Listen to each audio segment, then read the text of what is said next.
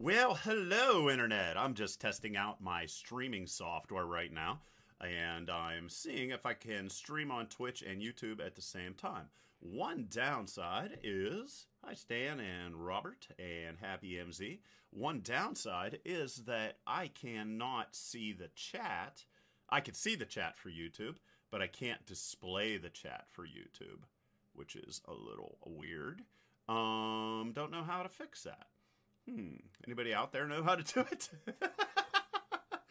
The reason I'm doing this is I wanted to do a live stream, live coding video tomorrow at 12 Eastern Standard Time.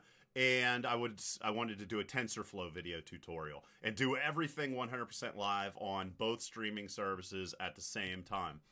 So I'm going to really test my computer because I'm going to be doing machine learning. And you can open another tab and read the... Yeah, I can... Thank you, Stan, that I did that. That's why I knew you were on here on YouTube, because I can see that. But you can only chat and have it display on the screen if the person's on Twitch, I see. Interesting. I'll have to do a little bit more research. But either way, since this at least is working... I will have YouTube notifications, but Twitch are off. Okay. Interesting. All right. Well, this is just, just a goof around thing here. Hello, thanks for all the things. Hey, thank you, Max, for stopping by. See, I can read the YouTube chat. I just can't get it to display. Paolo's watching both streams at the same time. Okay. WebGL. We'll see. Machine learning is coming tomorrow. That's what I'm going to do. Hi, Dan. Tomorrow I am going to do TensorFlow videos. And it's going to be a long video. It's going to be probably about 2 hours. And the goal of it is to show how to create models, how to compile models, fit models. It's going to talk a lot about tensors, manipulating data, how NumPy and Pandas and Matplotlib and Seaborn and Plotly all work together, and all in one video.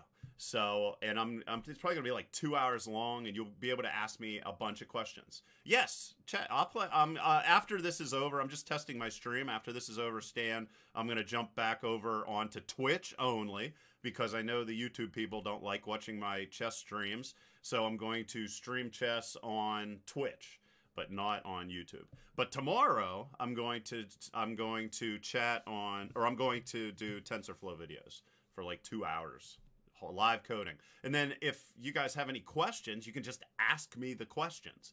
And if you want your name to show up, like Stan's name is the only name showing up, you could bounce over to Twitch and then you can ask me. But either way, I'll be able to see all of your questions on YouTube as well as on Twitch, and we'll be able to we can merge both worlds, because I really want to do that. And then also the other question I have for you guys, you should put the logo of YouTube and Twitch on your scene to let people know. Well, thank you, Stan. Stan is always here to help. It's funny because I'm looking over here for chat and over here for chat, so I wish I could merge those. I guess I could move this over here. Is there any Python HTTP library that supports multiple concurrent streams? What I'm using to do both streams at exactly the same time is Streamlabs. That's what I'm using. Hey, Kanan, thanks for stopping by. You and Stan are always here. Hey, Zlislig76. I see you all the time, too. Thank you for stopping by. All right, so cool. So that's what's going to happen tomorrow, noon Eastern Standard Time. I'm going to stream on Twitch and YouTube live coding TensorFlow videos. And I'm going to delete this video as soon as I am done here. Actually, on YouTube, there is a delay compared to Twitch. Huh, that's weird. Awesome. Yes, but I've covered a lot of the data science. See, what you're going to see whenever you actually start, because I'm going to do TensorFlow, and a lot of people have been asking about PyTorch. I'm also going to do PyTorch after TensorFlow. I decided to do TensorFlow first because I think it's a little bit easier to grasp whenever you are first learning about machine learning. But if you've been following all my data science videos, you are going to find it extremely easy to learn machine learning, because I've covered all of the time series. I've covered regressions. I've already taught NumPy, Pandas, Plotly, Seaborn, Matplotlib, all those different libraries, and you're going to be using very similar information. Really, the thing that's going to change kind of dramatically that you haven't learned if you've been watching all my videos, which I'm sure very few people are, the major difference is creating models and then taking your data and trying to optimize your data and your creation of models and tweaking weighting on different things. And the TensorFlow video is going to probably be about 2 hours long, but it's going to be a multi-part.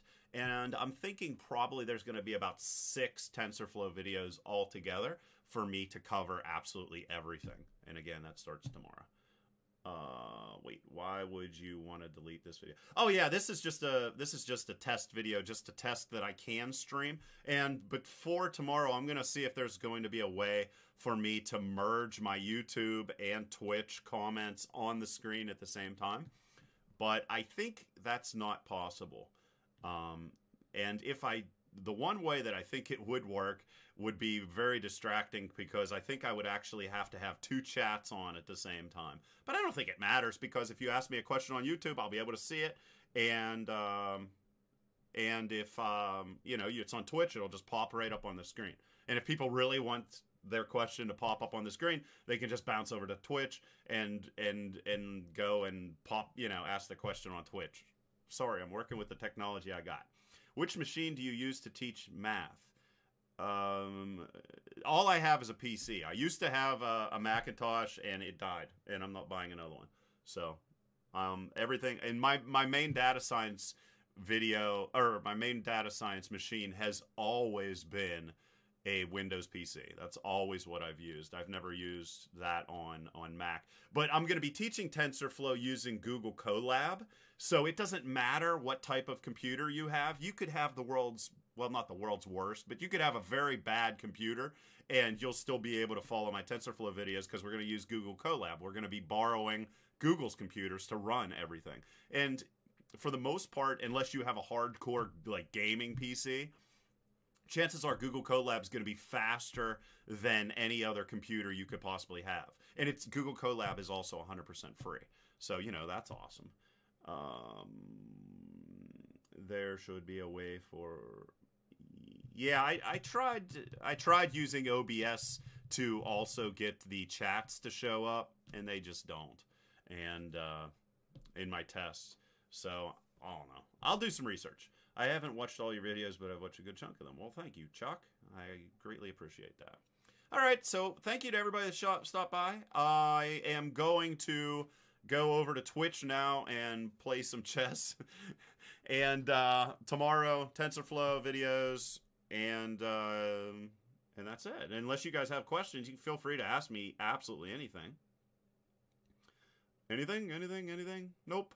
All right, well, I'm going to bounce over to Twitch, and then tomorrow I'll be back on YouTube and Twitch for TensorFlow videos. What's the best programming language? There's no such thing as the best programming language. In my opinion, I can only tell you what I use, and a lot of the reason why I use certain languages a lot is because of my profession. So if I mainly, I work on online stores and data science, and also security is very important for online stores, and I have found that Django works best security-wise for doing online stores. And so I use Django, which is, Python, a Python web framework. And, of course, I use JavaScript for the front end. And I've used everything. I've used, every language. You guys know that. I've made videos on everything imaginable. So Python's my favorite language in general. The one thing that sucks about Python is there's no legitimate mobile framework for Python. So I use C# for that, and Xamarin, and so that I can do cross-platform mobile apps. And so that's why I use that. Will you be doing a GG animate in our video? I don't know what that means, so I guess not. What time tomorrow? Noon Eastern Standard Time, which I believe is 4 p.m. UTC, but don't quote me on that because I'm not real good with that. Which machine do I use? Oh, when I do the math videos, what I do is I use software called Air Server to mirror my screen on my iPad, and then I write on the iPad, and that's what I use. So, and I have a pencil that I write on it. So that's what I use. I use Air Server, and I don't know if Air Server is free or not. I might have paid for it. I can't remember, but it's good software. What time? So, all right, cool. So there you go. That is everything. Do you have tremors from 3 hours? I don't have tremors. Sometimes I have long COVID and I have to take all kinds of vitamins and all kinds of things to manage that. And sometimes if I don't get my vitamins right, I will get sort of shaky. But see, I'm not shaking right now. I don't have tremors. So that's just a weird byproduct of taking all kinds of weird vitamins. So hopefully none of you ever have to do that. All right. Anything else? I guess that's it. All right. So tomorrow, if you want to see the TensorFlow videos and you want to interact and ask questions while I do them, be here at noon Eastern Standard Time. And otherwise, I'm going to bounce over to Twitch right now and play some chess. So talk to you later. Thanks. Bye.